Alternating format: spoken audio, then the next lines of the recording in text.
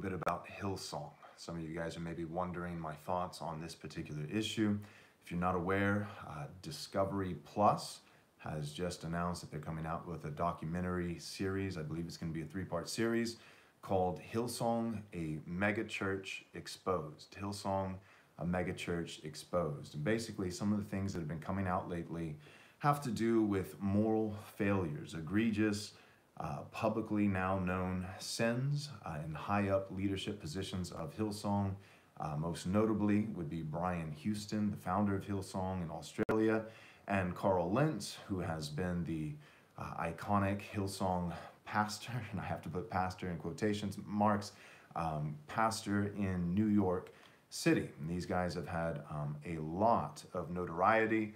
Carl Lentz has had connections with Justin Bieber, and Chris Pratt has been publicly known to associate with Hillsong and other individuals in the public sphere, other celebrities. And so what we see in the case of Brian Houston is allegedly he has had inappropriate relationships with at least two women. Also, one of the big alleged scandals is that he has covered up sexual abuse of his father with children. And in the case of Carl Lentz, there is an affair that we have heard about from a particular woman that I believe was something that was ongoing for about 5 months. He has already been removed. That happened previously, and now Brian Houston has resigned from his position. And so all these things are falling apart with Hillsong. The documentary is going to come out, and it promises to be filled with all kinds of juicy details. And I'm not saying that Christians shouldn't watch it. I do want to warn Christians that they should be careful, because Discovery Plus is not Christian itself. And so basically you're going to have this quasi-Christian group. It's not really a true Christian church, and I'll explain why Hillsong is not a true Christian church. But this quasi, alleged Christian group, pseudo-Christian group, being basically being judged by, dissected and scrutinized by pagans, by pagans. In some sense, very similar to the rise and fall of Mars Hill, which was a podcast series that was done by Christianity Today. Now, the difference, I would say, is that Mars Hill, despite Mark Driscoll's failures and the church's failures, Mark Driscoll would certainly be more in line with biblical orthodoxy in his theology than Hillsong, Brian Houston, and Carl Lentz. So you can hate Mark Driscoll all you want, but you have to put him in a better, more positive category than Hillsong. And in terms of Christianity Today, however, if you're saying Discovery Plus, in Christianity Today, well, I do think that the rise and fall of Mars Hill was ultimately a judgment rendered by pagans. You might be saying, well, Christianity Today isn't Discovery Plus. Christianity Today is Christians. No, I'm going to stick with pagans. You're talking about egalitarian, radical, feminist, driven by the fear of man, the approval of man, buying into every cultural popular idea in our day, demonizing Christian nationalism, but using that phrase as a boogeyman that doesn't actually mean anything. So if you listened, I did just for research purposes, not for personal edification, but research purposes so that I could speak to it. If you listen to the rise and fall of Mars Hill, you basically have Mark Driscoll being accused of toxic masculinity, his harmful and destructive views of men and women, and there are certain things he did that I think were out of line, that I actually do think were immoral in that regard. But I don't think that this judgment needs to be rendered by Christianity Today, which is a bunch of feminist egalitarians. It's kind of the pot calling the kettle black. You have one group on this side of the polar equation that is clearly unbiblical and unfaithful, criticizing and making judgments of somebody on the other end of the spectrum. But all that being said, as it comes to Hillsong, as it regards Hillsong, Brian Houston, Carl Lentz, the big thing is scandals, sexual immorality, affairs, egregious moral failures, these kinds of things. But what I want Christians to see is that this is the 1st of May. We have seen this before, and we will see it again. There's nothing new under the sun. We have seen mega church conglomerates, brands, corporate brands in the church world fall. We have seen the fall of empires, church empires before, and we will see them again. And I believe that we're going to see more than we've seen in the past. I think that it's going to begin to snowball, and we're going to see a lot of failure, a lot of mega church structures imploding. For one, I think just the ecclesiology, right, that has to do with doctrine of the church, what the Bible says the church is, and its function, and its role and responsibility, its purpose. Ecclesiology in America is atrocious. Atrocious. So this idea of multiple campuses building an empire, why don't you just plant churches? Well, you can't plant churches because you want it all to fall underneath one name, one brand, right? You're trying to build this brand. So instead of actually having an autonomous church that is led by a plurality of elders, it's an independent, autonomous church with its own congregation and church membership and all these things. Instead of that, you expand the brand, you expand the empire. It's all connected to the mothership, its campuses rather than individual churches. There are massive problems with this, but there's a deeper problem than even that. There is a deeper problem underlining Hillsong. And my point is, I think there is a common denominator that is entirely, completely unbiblical, that is not unique to Hillsong. It underlies this common denominator. Many, and I might even say most, churches in America. Most churches in America. And so to illustrate this point, what I want to do is, I could just kind of go off script and say it, but I've actually written on this subject. And so for the purpose of being clear and concise, I want to read what I've already written. For those of you who are not familiar, this is a book that I wrote a while back. It's called Am I Truly Saved? The book deals with the assurance of salvation.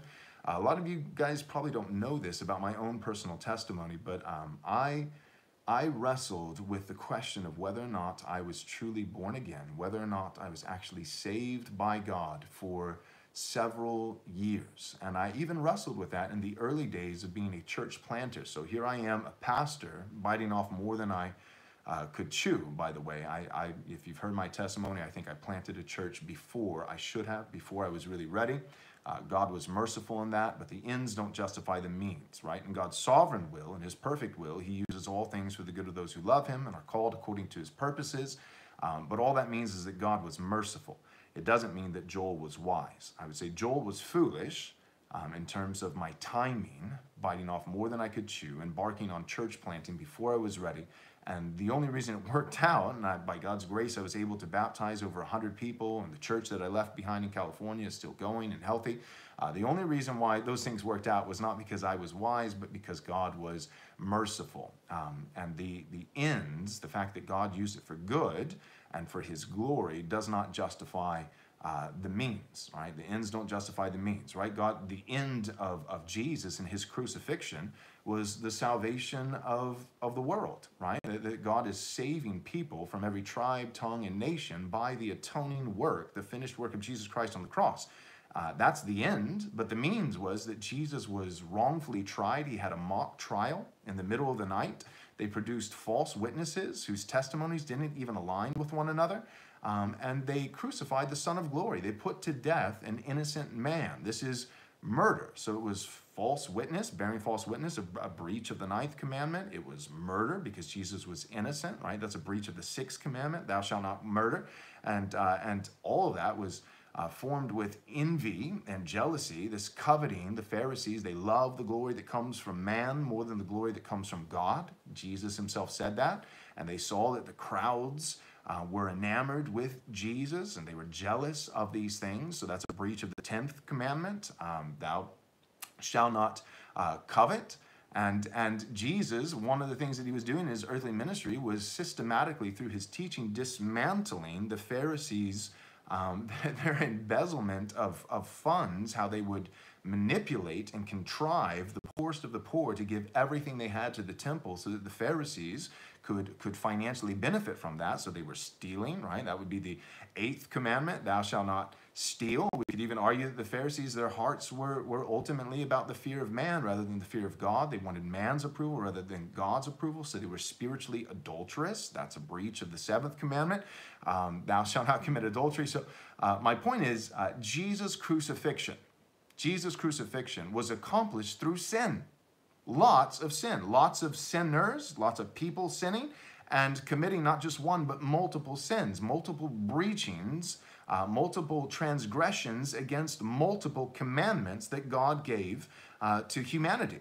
And so, the end that God used, the life and death, wrongful murder of Jesus to bring about salvation and reconciliation for the people of God, those who he elected before the foundations of the world, the fact that God had a good end in mind, that he used this for holy, good, righteous purposes, does not justify the means. And what I mean by that is that the Pharisees can't stand before the throne of God and say, hey, we're not guilty of doing anything wrong because look at how it all turned out.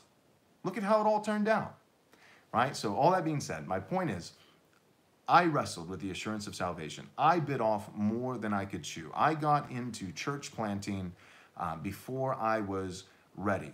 God used it for good. God did incredible things in his sovereign will, in his perfect will. So what does that mean? The fact that it worked out, it means I'm off the hook. I'm not morally culpable, right? No, it doesn't mean that.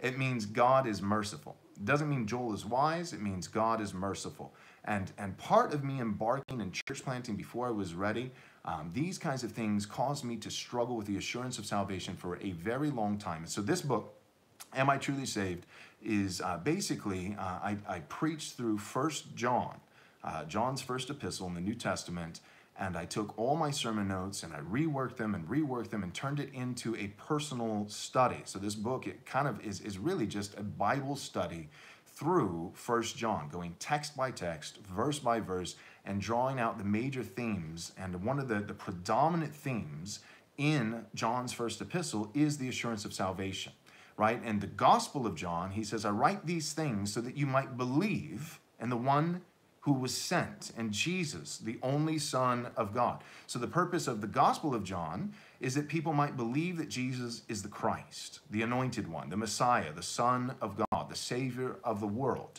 So the Gospel of John, one of his big purposes, John, inspired by the Holy Spirit, writing the Gospel of John, is that people might believe. But in 1 John, the Apostle John says, I write these things so that you might know that you believe.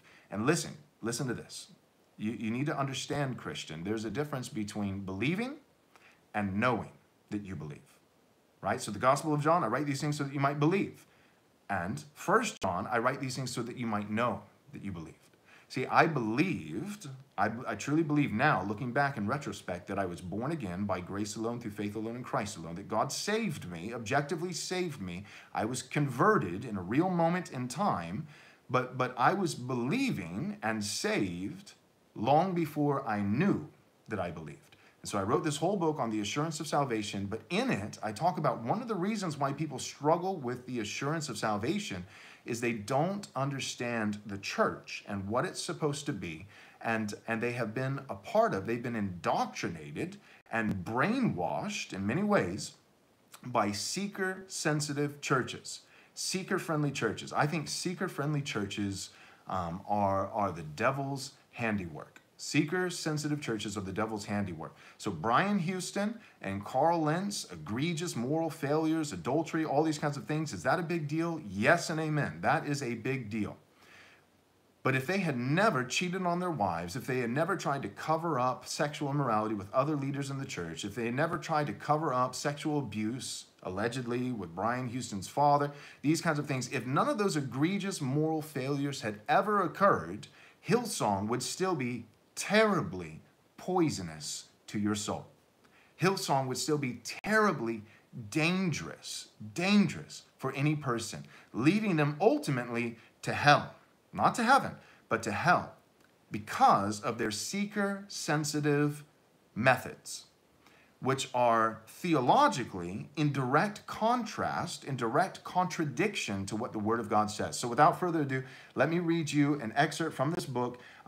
For those of you who are just now tuning in, people are coming on, we're doing live. The book is Am I Truly Saved? It's a study through 1 John. It's forwarded by Costi Hinn. Some of you guys are familiar with Costi, Benny Hinn's nephew, who came out of the prosperity gospel movement, out of that seeker-friendly, man-made pagan methodology, trying to get people to become converts. So Costi Hinn is a faithful gospel minister. God saved him from all that garbage. He wrote the foreword for this. Also, I've got people who endorsed it, one of them being Justin Peters. Some of you guys are familiar with Justin Peters. We've had him on our show before with Right Response Ministries. Justin is a friend of mine. He's done a lot of work exposing false teachers, exposing the prosperity gospel, and so he also endorsed this book. So if you're wondering, can I trust this book? You know, Joel, maybe I'm new to you and your ministry. How do I know if it's credible? Well, if you are familiar with Costi Hinn or Justin Peters, if you deem these men as credible, then they've given their endorsement to this book. Costi wrote the foreword, Justin Peters has endorsed it. All right, so this is lesson 2. So it's very early on in the book. Lesson 2, it's very short. I'll read it to you now. It's titled, Real Christianity Always Starts with God. That's key. Real Christianity, actual biblical Christianity, the type of Christianity that actually saves. Not man's gospel, but the gospel of God, which is the exclusive power of God for salvation, for all people, first for the Jew, then for the Greek, right? The only hope of salvation is the gospel. But the question is, whose gospel? It's not man's gospel, it's God's gospel. And guess what? God's gospel, which is a story, it's a proclamation, it is a testimony of the life and the death and the resurrection and ascension of Jesus Christ, his person, that he is truly God and truly man, and his finished work, his atonement, his sinless life, his death as a propitiation put forward by God to atone for the sins of people, his resurrection, which is not just an ethereal triumph of the human spirit, but a bodily resurrection of the first fruits of what we who are in Christ, by grace alone, through faith alone, in Christ alone, what we can expect, that we one day will be bodily raised from the dead, and his ascension, which speaks to his glory and his authority, his power, that he ascended to heaven and is seated now at the right hand of the Father, ruling and reigning. This gospel, this testimony, this proclamation of who Jesus is, the whole message, the whole gospel of God, which is the only gospel. There are a lot of gospels out there, but there's only one that is God's gospel, and that's the only gospel that has the power of God for salvation for all kinds of people, first for the Jew and first for the Greek, and second for the Greek. This gospel, God's gospel, the saving gospel, one of the things that is unique about it, one of the distinctions of God's gospel, is that it starts with God. It starts with God. Man's gospel always, this is one of the ways you can detect false gospels and false teaching and false teachers and false churches and false ministries. One of the ways that you can discern between what is false and what is true is that the message of God's gospel, true biblical Christianity, begins with God. Everything else, all other false religions, they all begin with man. All right, so this is 1 John chapter 1, verse 5. Just one verse, but it is profound. 1 John 1, verse 5. This is the message we have heard from him and proclaimed to you, that God is light. God is light, and in him is no darkness at all. See, we live in an age, reading now, we live in an age when the good news of God's grace has been stripped of its power. The good news loses its meaning when the bad news is never adequately conveyed.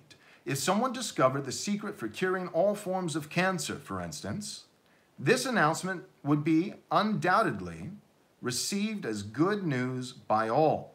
Everyone would be excited about this announcement. But which individuals among us would celebrate the most? Would it not be those who were previously diagnosed with cancer? People who actually have cancer?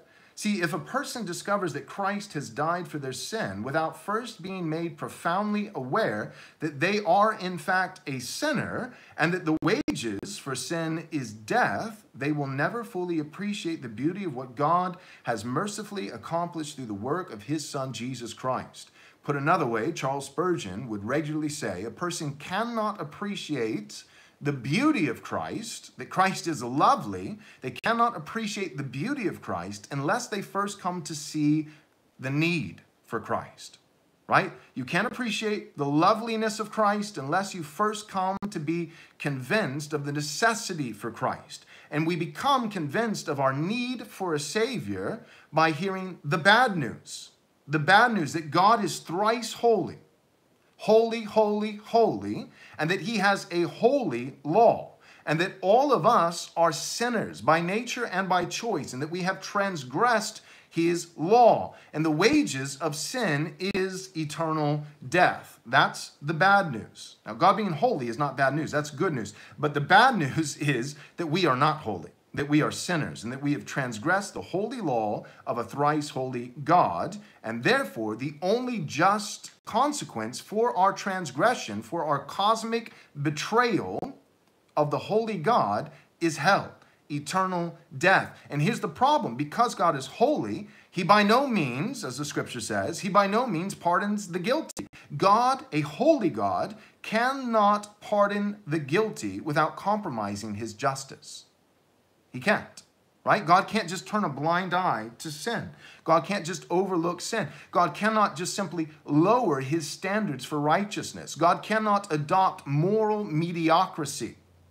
God can't lower the bar. God can't ignore the guilty.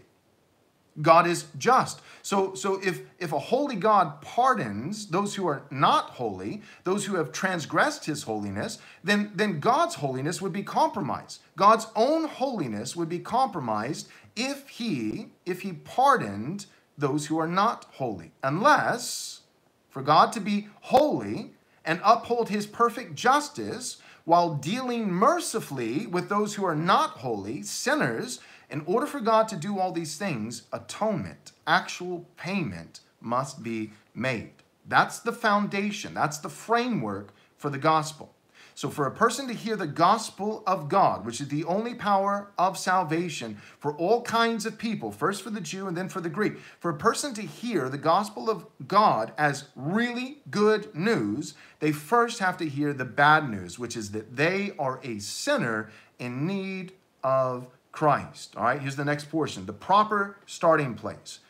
Faithful biblical ministries and a faithful biblical gospel presentation has to have the proper starting place. Here we go. Verse 5 of our text, 1 John chapter 1, verse 5. It begins by saying, "This is the message we have heard from him and proclaimed to you, that God is light, and in him is no darkness at all." We must take note of at least two critical points in this verse. First, John is not merely voicing his personal opinion of what he thinks God might be like. Instead, John says, this is the message that we have heard from him, being Jesus. So John, that's the first thing we got to get. John's not saying, this is my message, and I think there's some really profound, wise nuggets in here, and you would do well to follow my advice. No. John says, this is not my message. It's a message of someone else that I've heard. And who is the someone else? Jesus, the Lord of glory, the eternal second member of the Trinity, the Son of God. It's his message. It's not mine. Right? So the first thing we need to know is John is not merely voicing his personal opinion of what he thinks God might be like. I think God's like this. Right? I like to imagine that God is like this, or God is like that. Right? Did you ever read The Shack? If you haven't, don't. But if you ever read The Shack, it's just a person's opinion. Right? It's not biblical. It's a person's opinion, and it directly contradicts what the Bible says. It's a person speculating about the nature of God. Well, I think God the Father is actually a mother. No. I think God the Holy Spirit is also a woman. No. And I think Jesus is kind of like this. No. It doesn't matter what you think. I don't care what you think. More importantly, God does not care what you think. Christian doctrine, biblical doctrine, sound doctrine, the gospel of God is not contingent upon the feelings and opinions of man. It's God's gospel. So this is the message, not our message, but this is God's message that we have heard from the Son of God himself, Jesus, and now proclaim to you. That's the first part that we got to get down, that we see in 1 John. Therefore, we must receive what John is about to say about the nature and character of God as an authoritative pronouncement from Christ himself through the testimony of his chosen apostles. Second, all right, so that's the first thing. Here's the second thing that we need to note. John does not begin with us. So first, John says, it's not my message, it's God's. So listen up. It bears authority. Not mere speculation, but it is an objective reality from God himself. It's God's message. That's number one. Number two, okay, what is getting into the contents of the message now? In this message, it does not begin with us. It does not begin with man. Instead, John begins with God by immediately bringing us face to face with a revelation, not of the love of God, but the perfect holiness of God. John plainly states, God is light, not love. Now, here's what's ironic. 1 John is, in fact, the book of the Bible that later on in this letter, this epistle, John actually does say God is love. That's one of the most famous Bible verses. A bunch of pagans and unbelievers even have memorized that verse, right? That God is love. And people make this argument, right? So talking about theology proper.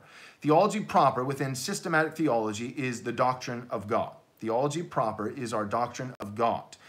The nature of God. Who is God? God the Father, God the Son, God the Holy Spirit. All right, so within theology proper, there's some bad doctrines circulating about God. And one of them goes something like this. It's a bad hermeneutic, a bad way of interpreting the scripture. They'll say, well, you know, God possesses certain attributes, certain characteristics. There are certain attributes that God has, but there's only one attribute that God is. The Bible says God is love. So God has righteousness. God has justice. God has this. God has that. But God is love. And we see that in the scripture. We see in 1 John, God is love. Well, first, in the beginning of the letter, and this is intentional, inspired by the Holy Spirit. It's not a coincidence. John, in proclaiming the message of God, not his message, but God's message, this message begins not with man, but with God himself. And what portion of God does John begin with? God is light. Not God is love. God is light. Now, going back to God being love, John eventually gets there. He eventually gets there that God is love. However, this idea that God possesses certain attributes, but he is love, well, let's think about that for a moment. Doesn't the Bible say that God is, not just has, but is holy, holy, holy? You see the problem? With that faulty hermeneutic, well, God has justice, God has righteousness, but God is love. And therefore, what are they implicitly saying? They're saying that love trumps all these other things. And then, what they subconsciously do is they then define love rather than letting the Bible define what love actually is.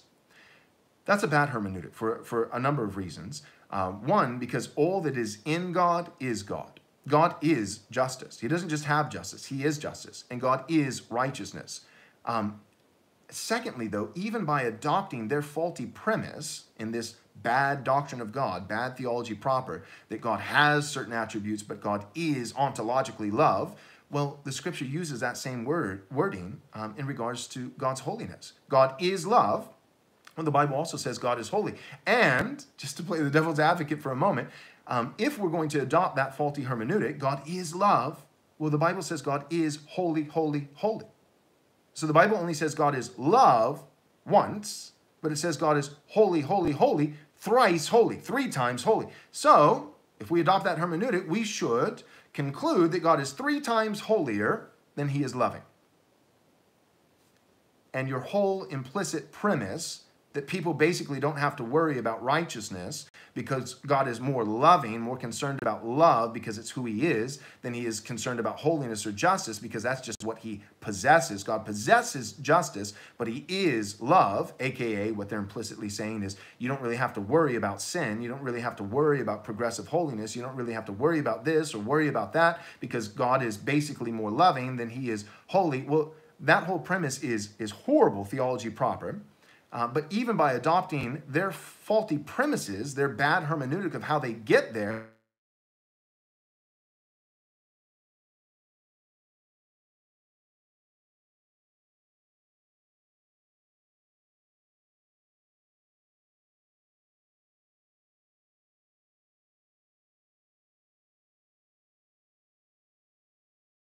All right, so let's just not even go there.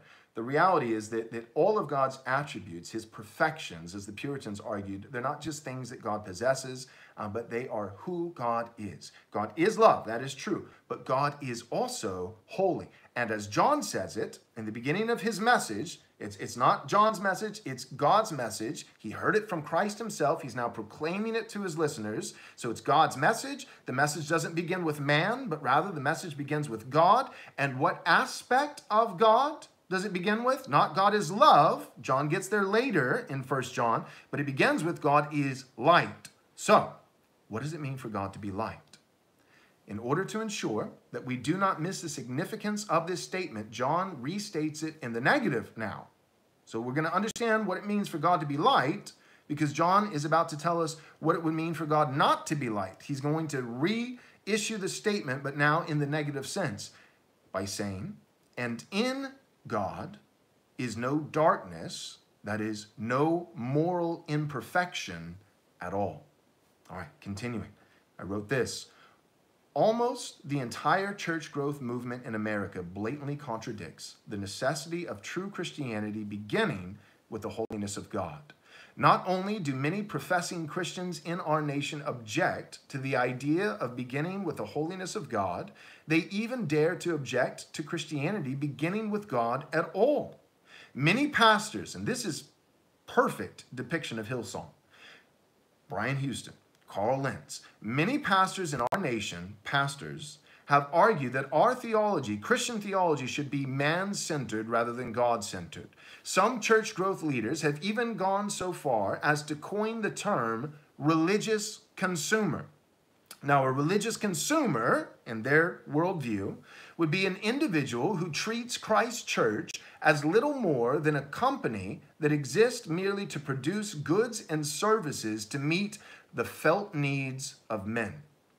Church growth leaders have gone to great lengths to conduct massive surveys in which they ask these religious consumers what they would like to see in their churches, instead of diligently inquiring of the Scripture in order to discover what God would like to see in his churches.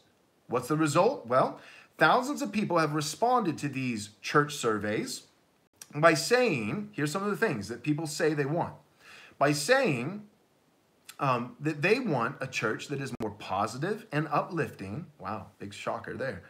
These people despise churches where the pastor chooses to preach on sin and the righteous wrath of a holy God. They want practical advice on how to have healthier marriages and how to become better parents. They want 7 easy steps on how to be more successful in reaching their personal destiny and true potential. This should not surprise us to find that these individuals have also asked for shorter sermons. In fact, they have even demanded that pastors should not preach at them at all, but rather pastors should simply share with them. They like pastors to sit down on a stool with a little table and a coffee mug rather than actually standing behind a pulpit and preaching the Word of God. They prefer pastors to use more practical illustrations and entertaining personal stories and lighthearted jokes. These religious consumers want their pastors to spend significantly less time explaining doctrine, and they adamantly insist that pastors should always avoid the use of any theological terms. These people require church services to be simpler, shorter, more positive, and most of all, focused on them.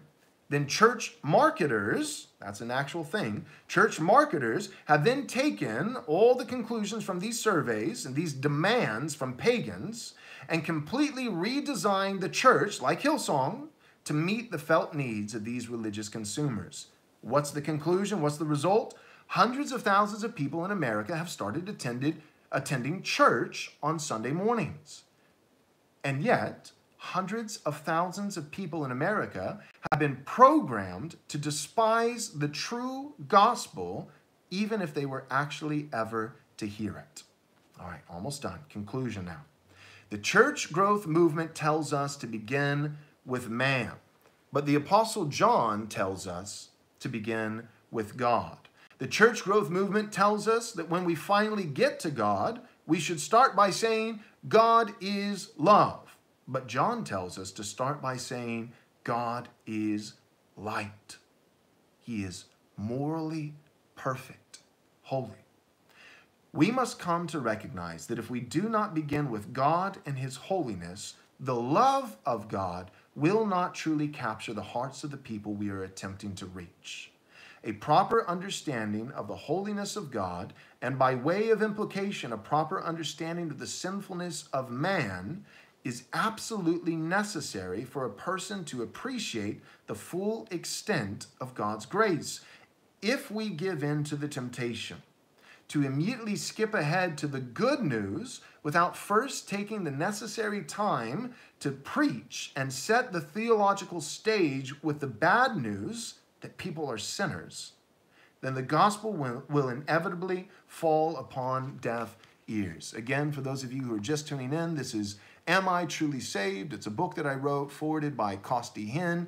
It's endorsed by Justin Peters. It's a study through 1 John. It goes text by text, verse by verse, through all of 1 John's epistle, dealing primarily with the major predominant theme of 1 John, which is the assurance of salvation.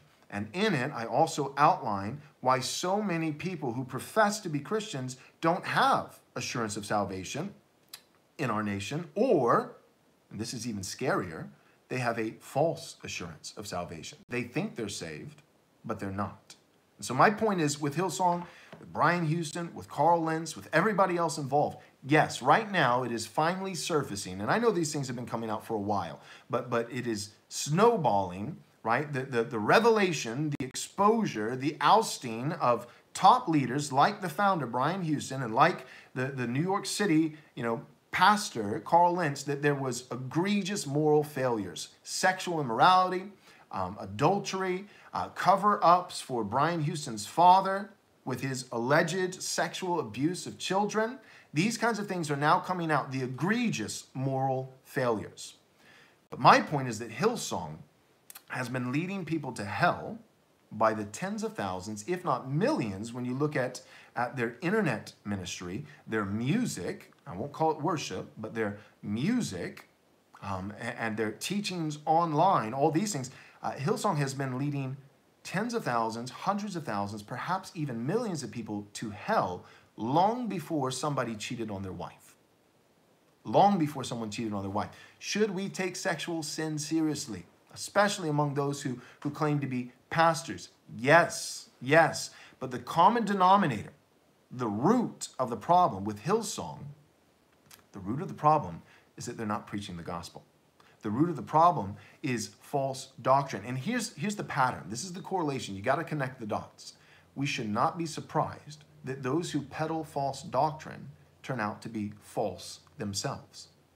Right? What does Paul say to Timothy? Guard your life and doctrine closely. The two are they're two peas in a pod. They are directly correlated. They're tied to one another. False doctrine eventually will cause you to compromise in your life, in your character. Someone who preaches false doctrine will be a false man. And someone who is a false man in their character, it will eventually, like poison, infect their doctrine. Hillsong has been peddling false doctrine since the beginning. We therefore should not be surprised that it is led by false men. But the problem is, this is not exclusive to Hillsong.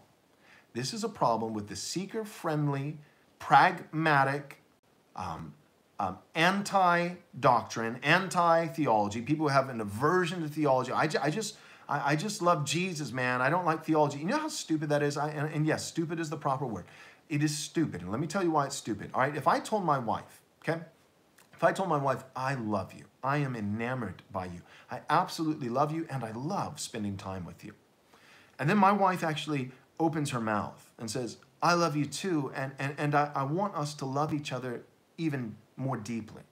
And so therefore, I want you to grow in your knowledge of me. I want you not to just love spending time with me and love your idea of me, but I want you to love the actual me, the true me, by actually coming to know me. So let me tell you some things about me, my dreams, my aspiration, my personality, my fears, my concerns. Let me share knowledge about who I am so that you might know me more as the basis, the foundation for loving me more. And if I responded in that moment by saying, shut your mouth, please.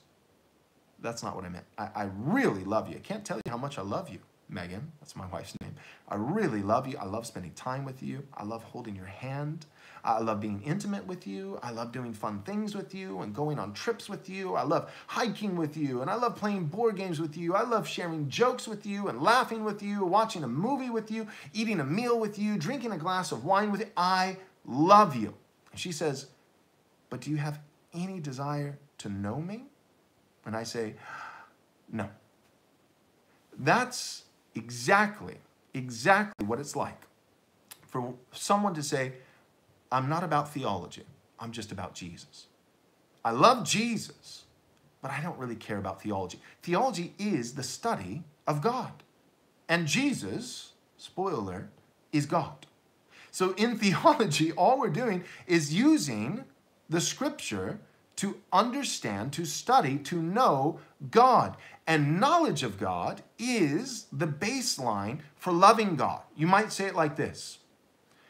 The heart cannot love what the mind does not know. The heart cannot love, in the case of God, who the mind does not know. What is the greatest commandment? Matthew 22:37. That you should love the Lord your God with all your heart, with all your mind, and all your soul. Or all your heart, all your soul, all your mind. Elsewhere, it says also strength. But the mind is included. Now, this is how many Christians view it. All right? You may not know this, but subconsciously, this is how many Christians view the greatest commandment. They view it as though this were an option, a selection, a choice. I've chosen, right? This commandment is that you should love the Lord your God with all your heart or all your soul or all your mind instead of and. Instead of and. And so people say, well, I'm a heart person, right? I'm just a heart Christian. You know, me and Jesus, we splash around in a pool of affection and love. Jesus is my boyfriend, you know, and oh my gosh, our intimacy is off the charts. I love Jesus, right? And I'm loving him with all my heart. And maybe somebody else loves him with all their mind, and really loving them with your heart is more important than your mind. So I'm better than them, you know, and they would never say, but this is the mindset. This is the mindset. No, what Jesus says, and this is the greatest commandment. Kind of important, right? Might want to hold on to this one. The greatest commandment is not love the Lord your God in whatever way you choose. And here are some viable options for you to choose from. You could love him with your heart, or you could love him with your soul, or you could love him with your strength, your physical strength, your body, or you could love him with your mind. You go ahead and choose which one suits you. No, you love him with everything. The commandment, in summary, is this. What is the greatest commandment? That we should love God. And how should we love him? With everything we have. It's that simple, with everything we have, which includes loving him with our minds. It includes seeking to know him. And right now we have an epidemic, and we have for decades in America, of these mega church conglomerate brands, corporations, they're not churches, that are not about God. It's man's message instead of God's message. It's not, this is what we heard from God, and we're now proclaiming this message to you, God's message to you. No, it's our message. It's our opinions, our speculation about who we think God is. And we're not even going to start with God, right? So it's my message rather than God's message. And the message starts with man rather than God. So let's start with you and your desires, or we should actually call them your fleshly carnal demands rather than God and his requirements, his commandments. So it's my message rather than God's message. The message starts with you, people, rather than starting with God. And it starts with your demands rather than God's demands. And if we ever even get to God, we will only ever get to God's love and never get to his holiness. And here's the irony. This is an aversion towards doctrine, which is a failure to love God himself, because that's all doctrine is knowing God for the purpose of loving God. So it's an aversion to theology, which is an aversion towards loving God himself. But not only that, not only is it an aversion towards theology, but here's the tragic irony. It actually robs people of the ability to truly appreciate and understand and be amazed by God's love. By only talking about God's love and never his holiness, you rob people of the opportunity not just to know God's holiness, but also to know his love. Also to know his love. Did you know that? Why? Because God's love is a particular kind of love. See, God loves the angels. Speaking of 2/3 of the angels that have never sinned against him, never fallen. These are angels that have never once, for eons and eons, committed a single sin. God loves them. But God doesn't have grace for them. Mercy for them. God loves them. You might flip it around and say, we love God. But we don't have grace for God. We love God. We don't have grace for God. Why? Because God has no need of grace. He is morally perfect. He doesn't need our grace. He's never failed. He's never faltered. He has never done anything wrong. So we love God. So my point is this: you can have love for a perfect being, but we are not perfect beings. So God doesn't merely love us. God loves us undeservedly. The love that God has for us is an undeserved love. It is unmerited favor. We might say that the love God has for us is grace. And how do we come to see the extent, the full magnitude of God's grace? Well, the way that we see the extent of God's grace is we need to see how holy is God actually. How holy is this God really? And how sinful am I? Because in seeing the holiness of God and coming to a deeper and deeper daily, this is a process. This is really, in many ways, this is one of the ways that you could define the lifelong process of sanctification. The lifelong process of sanctification is coming into a deeper, from the Scripture, from the Word of God, coming in daily to a deeper and deeper understanding of the extent of God's holiness, and by way of consequence, coming under the conviction of the Holy Spirit, seeing more deeply the extent of our sinfulness, which does what? It in our mind widens the chasm between a holy God and a sinful man. Now, ontologically, objectively, the chasm is not getting wider.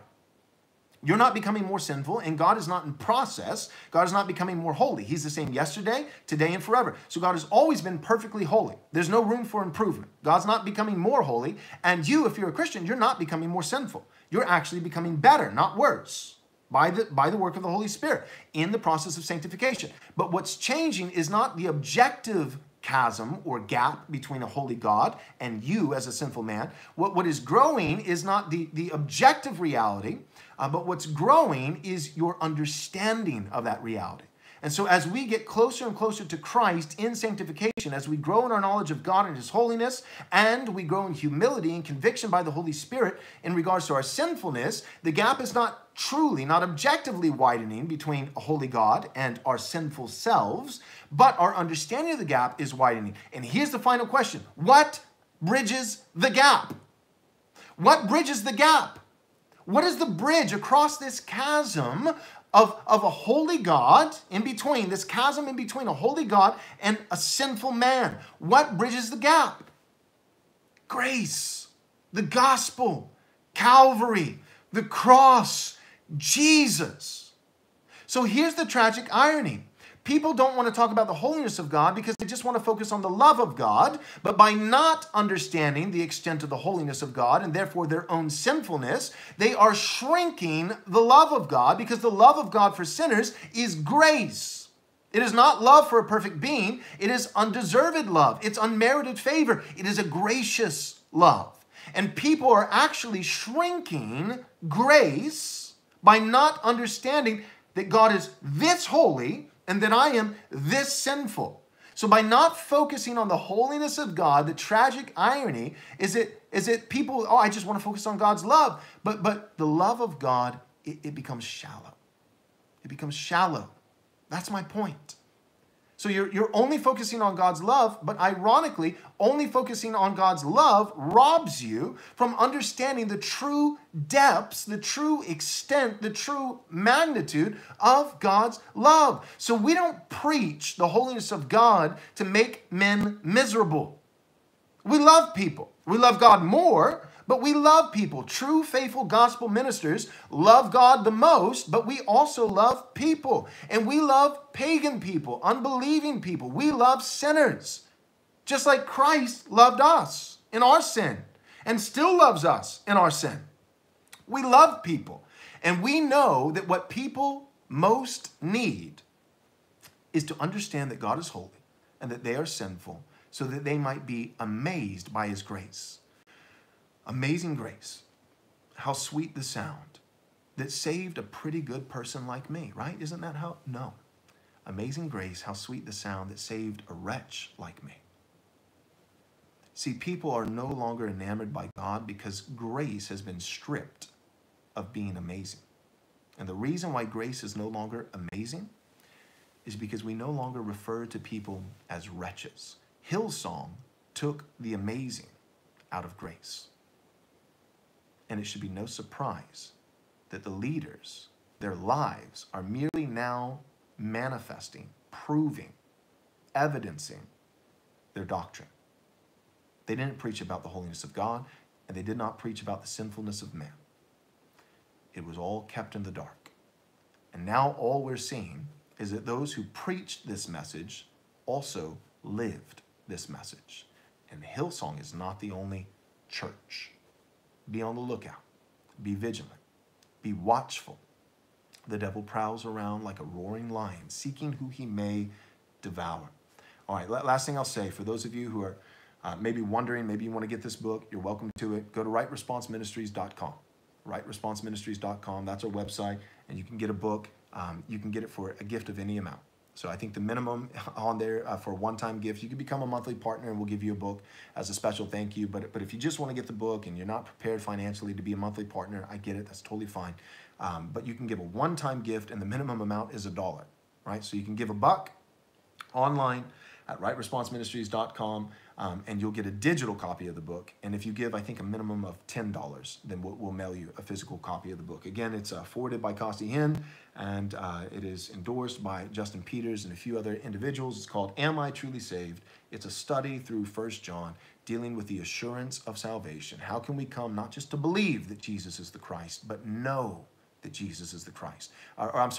Know that we believe. Right? It's one thing to believe the gospel, but it's another to know that you believe, right? It's one thing to be saved by God's grace. It's another to know that you are saved by God's grace, to have an assurance of salvation. And the problem with Hillsong and the seeker-sensitive, pragmatic mega-church model in America, the problem is they are throwing out false assurance like candy, And then for those of us who are coming into right biblical doctrine, all of a sudden that false assurance is ripped away because the scripture does that. But oftentimes what will happen, and this is part of my own personal testimony, is the false assurance of Jesus being merely the author of sugar and spice and everything nice, that false assurance gets stripped away because the scripture won't allow for that. But then all of a sudden, sometimes what replaces it is no assurance. False assurance replaced with no assurance. This book will strip away your false assurance if you have it, but not just leave you with no assurance. It will then bolster true, godly assurance, biblical assurance of salvation. So check it out. Stay on the alert. Stay watchful. Love you guys. I'm grateful. Many of you have been praying for our ministry. You email me, encourage me, write comments on YouTube, all these things. You're listening to our podcasts on Apple and Spotify, right? Sometimes you just don't want to watch everything on YouTube. You can download our podcast, Theology Applied, on Apple and Spotify, and you've been leaving comments there and reviews, 5-star reviews, and writing something encouraging. That means the world to me. Keep praying for me. Pray for my wife. Pray for my family. As God is expanding our ministry, sometimes public ministries like this take a toll on the minister's family, on his wife and children. I'm doing a good job, I think, by God's grace, to minister boldly in public, but also kind of protect my children and my wife from that public sphere. So pray that God would give me wisdom as a pastor of my first church, which is my home, my wife and kids. Pray that God would help me in that regard, and pray that the Lord would keep me, that he would keep me. I don't want to run this race, benefit others with sound doctrine, with faithful preaching, but in the end, because of my own flesh, disqualify myself. Pray that the Lord would keep me, that he would keep me bold, and that he would keep me faithful. I want our ministry to grow. I do. Because I love God, I want to bring him glory, and I want to reach people. I want to help people. I love people. But the best thing that God could do in his mercy for me, for his own glory, and for all of you, is absolutely overnight destroy this ministry if I'm not going to be faithful. I want God to kill Right Response Ministries if I'm not going to be courageous and if I'm not going to be faithful. So pray that I would remain faithful, and pray that if I'm not, that God would remove this lampstand that God would remove this platform so that I don't do what Brian Houston and Carl Lentz have done for years, namely, lie to people and lead them to hell. All right. Love you guys. Thanks so much. Talk to you later. I don't know how to turn this off. You guys are still watching. I'm not very technical. I think I got it now. All right. Bye.